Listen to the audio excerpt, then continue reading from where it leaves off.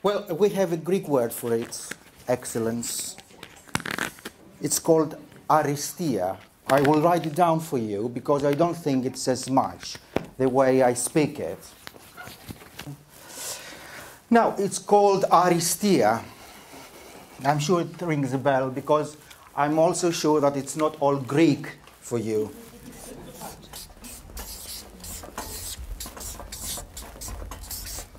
Does it ring a bell?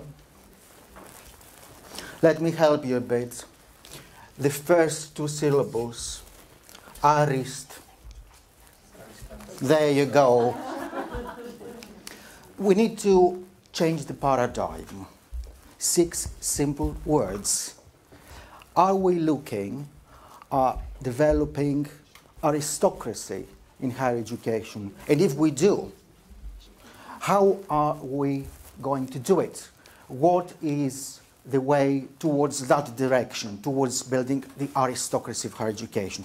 Is it by organizing lists of name and shame, like the ones being published in the United States or wherever?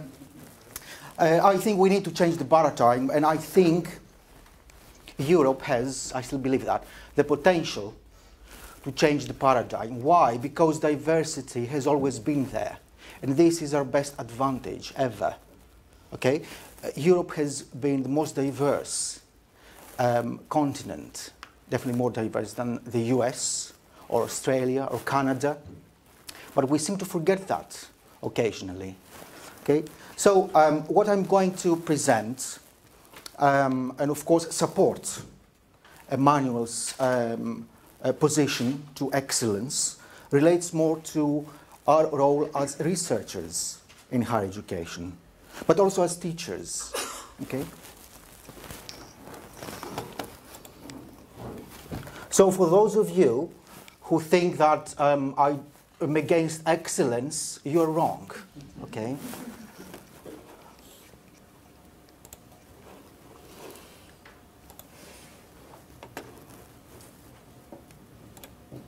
I'm very fond of excellence.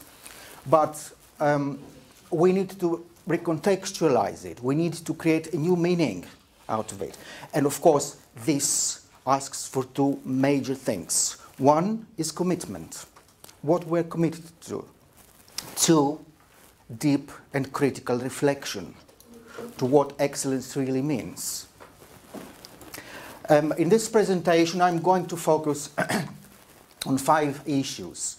The last one is more like my own reflection towards what I do as a researcher in a higher education institution.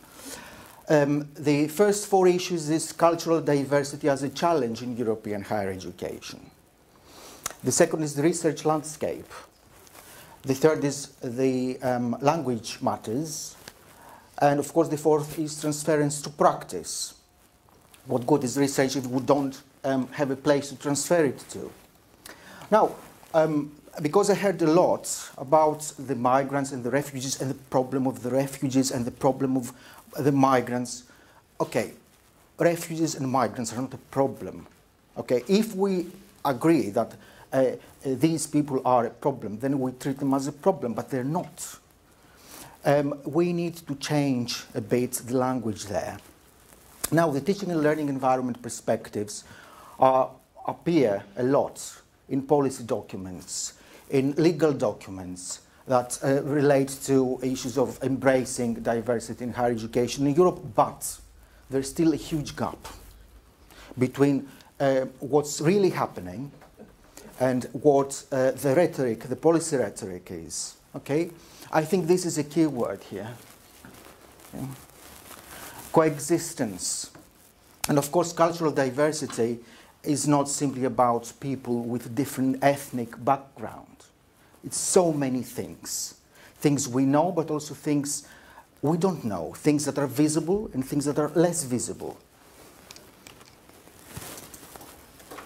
So diversity eventually means many different things. And the first thing we need to do in order to understand diversity is to find these meanings, to find what it actually means in a certain context. Higher education, again, is an area in which many things takes place. It's teaching, it's research, it's socializing. So we need to find and make meaning of diversity in these different contexts. Diversity in teaching, diversity in research, diversity in socializing within higher education environments, etc. Difference eventually becomes, as I say, a means for students to develop more marketable skills nowadays, okay? Increase institutional revenues, as Emmanuel has already suggested. But this is not about exploiting people's diversity. Exploiting is different from embracing. At the same time, there are also fewer institutional spaces for us to sit down and discuss and contemplate and think and reflect on these issues of diversity and difference within our own working environment. So we need essentially to think about, I marked in red the keywords, so I think it will be very easy for you to go around my presentation later. We need to look at the hierarchical power relations, okay? Me, teacher, you, student. Me, native, you, whatever. And of course the presumption of Western epistemic university. I think we're still lagging behind in terms of the university we want and of course the university we actually need. Thus it remains important to ask how these are reframed. We need to reframe, make new meaning, but of course this cannot happen because some policy makers say so or because it's been written in paper in some legal document. It asks more than that. It asks for a real, deep change from the inside. Now about research. Research essentially is all about creating new knowledge, okay? But also coming into terms with that knowledge. In higher education, we essentially provide people, young people, but also older people, a place where they can resolve their conflicts in a peaceful manner and learn to live with diversity on a daily basis. So we should not forget that. This is part of our research task as well. Okay? I don't know how many of us take the role of the consultant, for example. Despite that of being the researcher, I identify myself as a researcher, but every week, Fridays, from 4:30 until 6:30, I'm also a consultant, okay? So I need to resolve issues that students have. I also need to resolve issues that my colleagues have as being head of my department, for instance. Essentially, this asks for a safe knowledge-building environment, meaning a safe learning environment, meaning a safe research environment, okay? So we need to change the paradigm there as well, okay? The workspace in which we operate, and of course, how we reframe the term research. Also, recent events have demonstrated that alienation, marginalization, and lack of belonging make people more susceptible to extremist views and violent actions, etc. I think the first presentation from Zahra was exemplary, okay? She went through an ordeal, literally, but her story, for many of us, might sound like, you know, this is something that happened to you, but now you're fine, isn't it? Well, you should have been through that in the first place, okay? On top of that, also, there is increasing cultural and ethnic and religious diversity, but then again, thinking about European history, it has always been there, hasn't it? This diversity, however, is not addressed effectively. And of course, if it's managed properly, then it becomes an asset. And I think this is where we should look at, manage it properly. This is more or less the reflection from the Higher Education for YouTube project. These are 6 major research variables we used to collect data personal background variables, educational policies, cultural and political dynamics, organizational support, students' experiences, and of course, personal, institutional, and societal gains. Okay? This is what we should look at. And of course, this is one way to reframe excellence in due course, of course. This cannot happen from one day to another. One important aspect also in research is the difficulty in defining who are the ethnic and culturally diverse minorities, who are the migrants in higher education. And of course, to me, as an academic, because I have been wondering when was the last time I felt that I have migrant students in my class, or I worked with migrant students in research. I never had that, so to speak, notion of he or she is a migrant in my class. They're students. These are my students.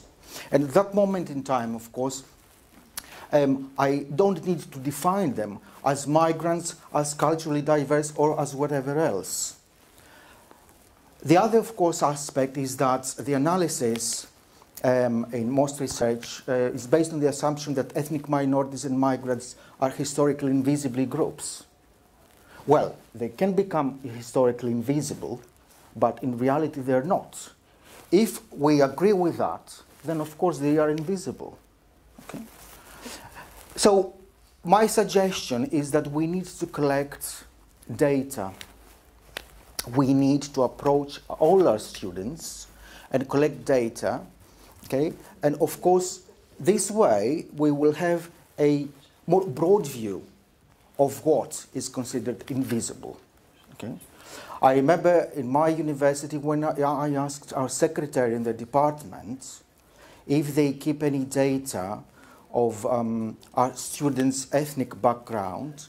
They said, no, we don't do that, okay? This means that invisibility was there. But on the other hand, do I actually need that for my research at the end of the day? What kind of data do I need for my students really? Okay? These are questions, I'm not having immediate answers on that. I mean, I do. But these are questions that we need to think first before we think of excellence in higher education. Language. This is a huge chapter, really.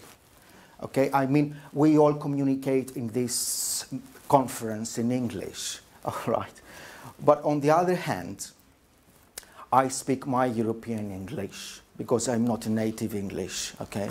Emmanuel speaks his English, Zahra her English, everybody our own English, okay. So communication and interaction in diverse language needs to be taken into account.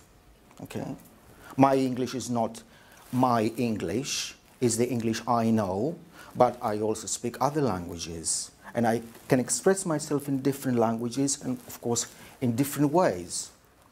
In the context, of course, of embracing diversity in higher education, the native speaker model needs to be deleted, needs to be taken out of the context, because I think it causes many, many problems. I think it has already expired, it's just that we don't see it yet, okay? What matters is comprehensibility, okay? In addition to the ability to recognize that it may take some time to adapt to and understand unfamiliar accents, but we need, as I said initially, to commit to that. Commitment is the first step towards embracing diversity. So I understand Zahra when she says that, yeah, you can't speak Finnish, or you don't speak English, or oh, your Finnish is so good. Well, what does this really mean, okay? Do you understand me or not? If you do, this is it. Again, although we need to cope, although I don't like the word to cope, with differing language levels, we need to accept that. Okay, we need to accept that. And as long as we comprehend our students, I think this is the most important aspect in that. I see that during my consultation routines, for example, even among native, so to speak, speakers. okay? Different language levels, I mean. We need to adapt to accommodate ourselves to others. This means that somehow we need to make ourselves comprehensible to others, okay? Instead of looking down on them. And of course, we also need to strengthen the focus on comprehensibility among our students, for example, but also among staff.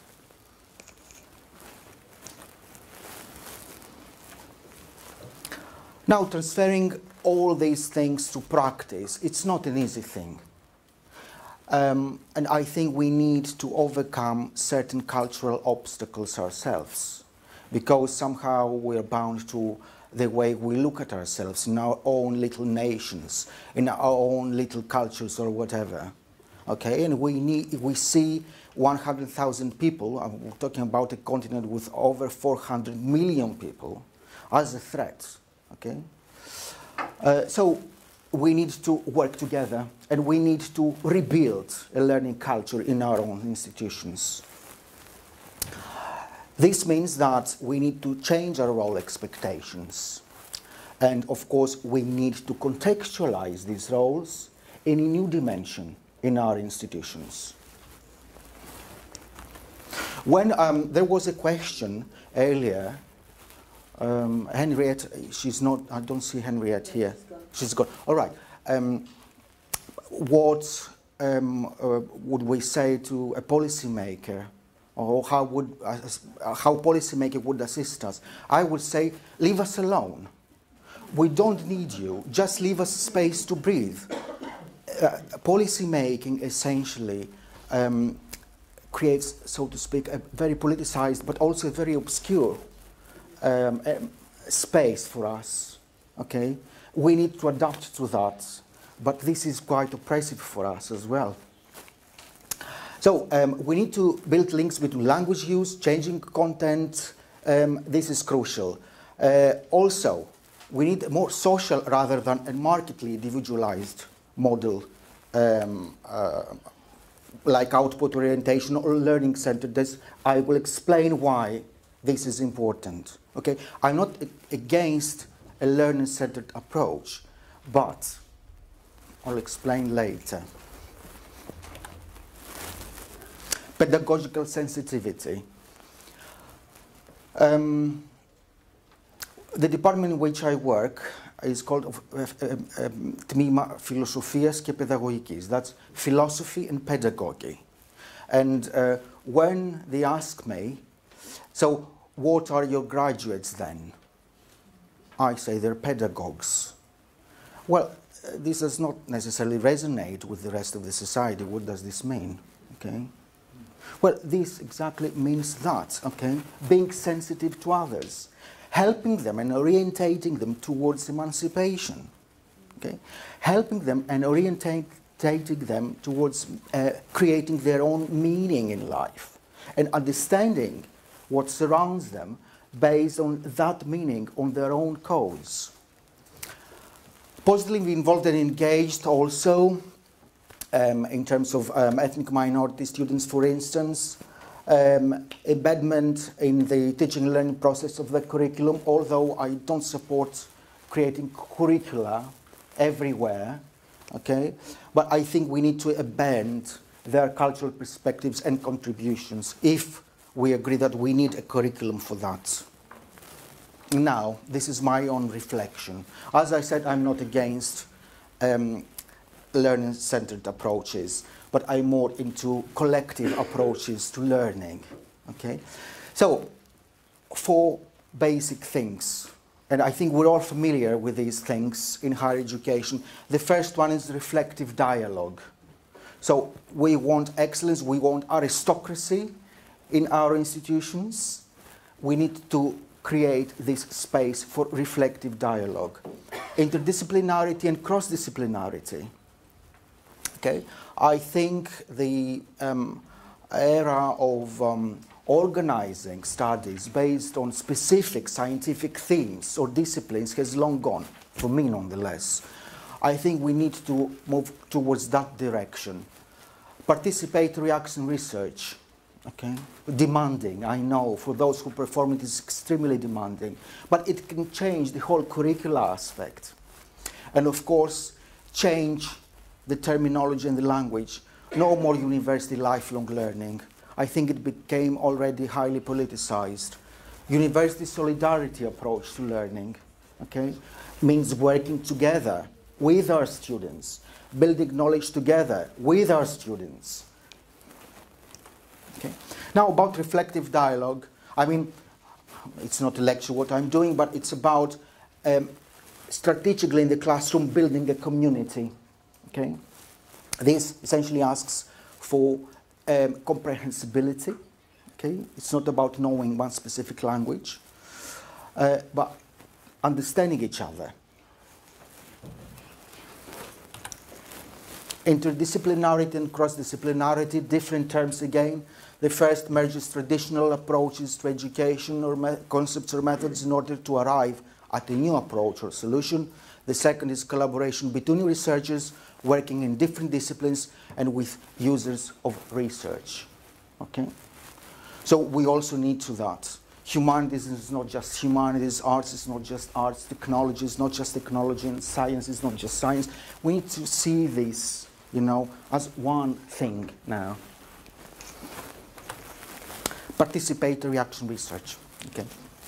I know this is extremely demanding. I perform it myself. In my department, we tend more and more to leave curriculum development aside and look at specific focused interventions on certain issues that arise during the learning and educational process instead of organizing a curriculum and build it based on modules or whatever.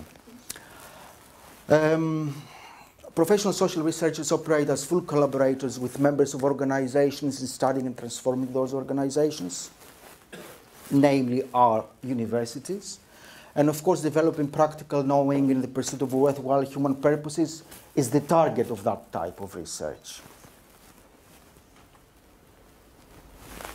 Last but not least, university solidarity approach to learning instead of university lifelong learning. Solidarity puts the social into higher education. Okay? Learning stems from a commitment, as I initially said, to our personal development.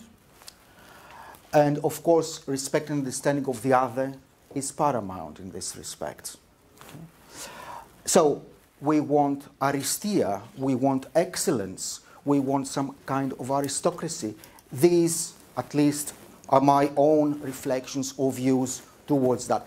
I'm closing with an excerpt from an interview, because we interviewed students during the project. Well, yeah, it's a she. She said that life is about relationships, okay? And of course, being in education, you create relationships. So the teaching community is important to learning. I think there is, in that community, accountability. The students and the teachers know one another, know their strengths and weaknesses, so they begin to care about each other as persons, okay?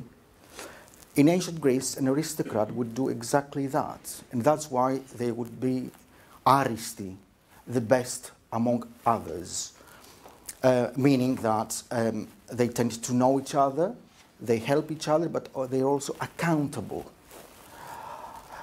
Hopefully, students and teachers are developing some deep relationships over time, and that when life happens, maybe they can step in and support and encourage. Okay? Thank you very much. Thank you also, Emmanuel, because you were an inspiration to me. I do hope that you understood my rationale and, of course, the way I reflected to what we did in the project. Thank you very much indeed.